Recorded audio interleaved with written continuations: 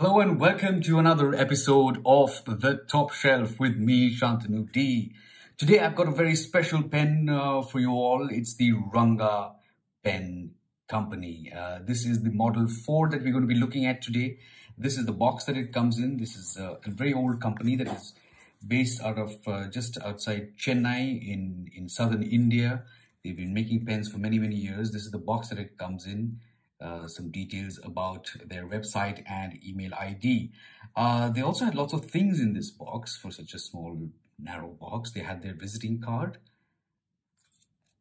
with some of their models, the Ranga Sugarcane and the Ranga Giant, the Designer Emperor, the Desk Pen, and various sorts of acrylic pens and ebonite pens as well, including a bamboo one over here, right?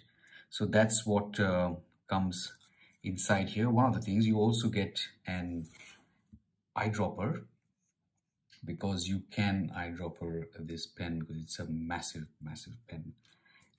They also chucked in a converter. It looks like a standard Schmidt converter to me. And what was nice to see is a freebie pen as well. I think this is from a brand called Olive Exam or something of that sort.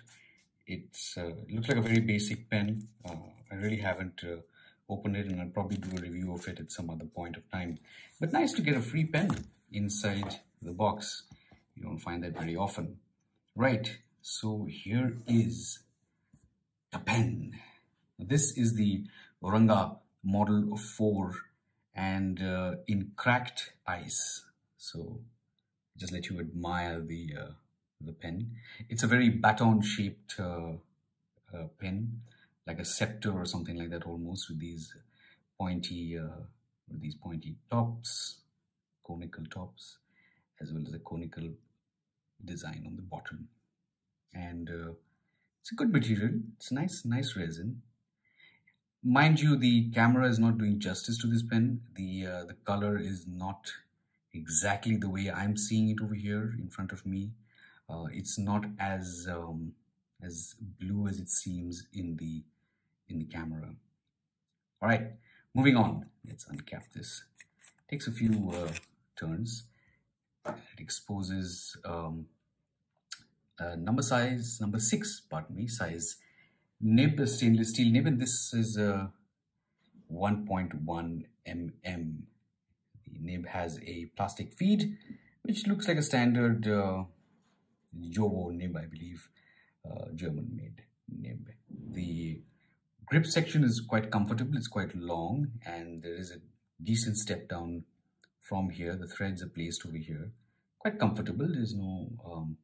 There's really no issues with this pen in terms of writing and the comfort of holding the pen because of this flared lip over here. Right, moving on. This pen, because it's a it's a pen which can be eyedroppered, has a lot of threads when you open it. So 1, 2, 3, 4, 5, 6, 7, 8, 9, 10, 11, 12, 13, 14. So yeah, about 13, 14 turns. And I have a cartridge in here right now at the moment. So this entire thing is essentially your ink storage. So it's a massive ink capacity. You would probably need to put some silicone gel at the end, or if you have some O-rings, rubber O-rings, you can use them also to seal it. I haven't tried eyedroppering it. I don't like to eyedropper pens. I think it's just unnecessary mess. So that is the Ranga Model 4 in cracked ice, and that's how it looks. Quite a nice looking pen, very light, attractive. How does it compare in size? Well, of course, it is pretty massive compared to the Lamy Safari. And although the weight-wise is not very different, but completely different appeal both these pens have. And of course, this particular one is not exactly a pocket pen. Good for long writing sessions, I've found. Which brings me to the writing part of this. I have over here a sample writing of the Ranga Model 4 in cracked ice and rhodia paper with a 1.1 mm stub. And the ink is this Edelstein Tanzanite, which is a sort of a blue-black, I would say, ink. And the price is pretty decent also for this pen. It's about 80 to 90 US dollars and 5 to 6,000 Indian rupees. And as I mentioned earlier, it's a very comfortable pen to write with, and really no complaints. It's really nice to see an Indian manufacturer who's been around for a long time. They're a small setup just outside the city of Chennai in southern India.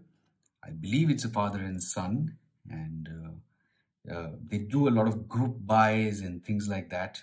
So really, I would advise, everybody should get at least one Ranga pen, because really there are not many companies, at least in India, that are doing this this kind of good work, which has been very consistent over the years. Right. Let's now take a sort of a live writing demonstration. Do one, in fact. This is a stub nib, so it's going to be a bit wet. As I was about to say, this nib tends to have a hard start sometimes.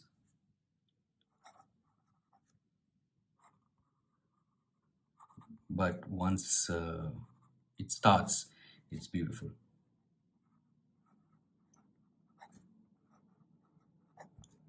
I can see a skip again over there, so I probably would need to tune this nib a little bit, but no issues otherwise. It's a very wet writer. As you can see, it's a nice ink color as well.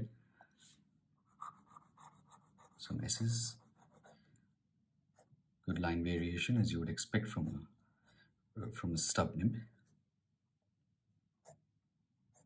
The downstrokes are an issue, clearly, but this is not a major issue. It doesn't reflect on the pen. It really reflects on the quality control on the nib side. Right, what else do we have?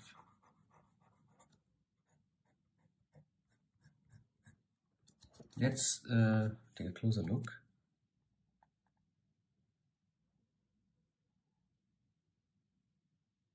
Okay, let's now move on to see how this pen writes on inferior quality paper, or regular paper that you find in your offices. Here we have it. We have the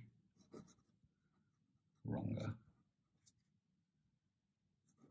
Model 4 in cracked ice.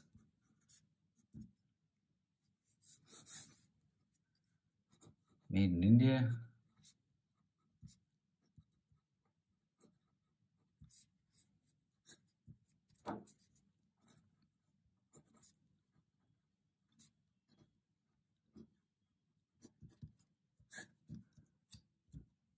So, how does it do on this paper?